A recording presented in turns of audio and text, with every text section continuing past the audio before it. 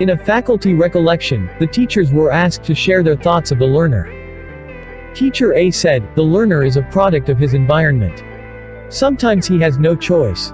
He is determined by his environment." Teacher B said, "The learner can choose what he can become despite his environment." Teacher C said, "The learner is a social being who learns well through an active interplay with other." While Teacher D said, "The learner is a rational being. Schools should develop his rational and moral powers." Whose philosophical concept is that of Teacher A? A. Rationalist. B. Behaviorist. C. Existentialist. Or D. Progressivist? The best answer is B. Behaviorist. Behaviorists believe that our responses to environmental stimuli shape our actions. Teacher B response comes from A. Behaviorist. B. Existentialist.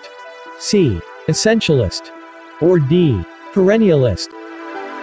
The best answer is B. Existentialist. If you agree with Teacher C, you are A. Perennialist. B. Rationalist. C. Essentialist. Or D. Progressivist? The correct answer is D. Progressivist. For progressivism, the aim of education is to promote democratic, social living, while placing focus on active and relevant learning. If you identify yourself with Teacher D, you adhere to what philosophy? A. Progressivist.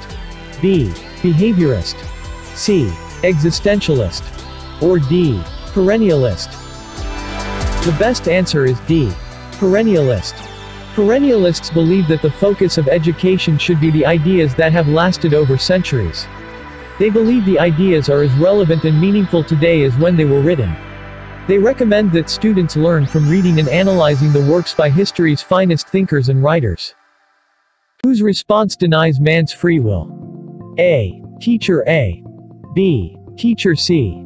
C. Teacher D. Or D. Teacher B? The correct answer is A. Teacher A. Behaviorism focuses on the idea that all behaviors are learned through interaction with the environment. And thus there is no free will.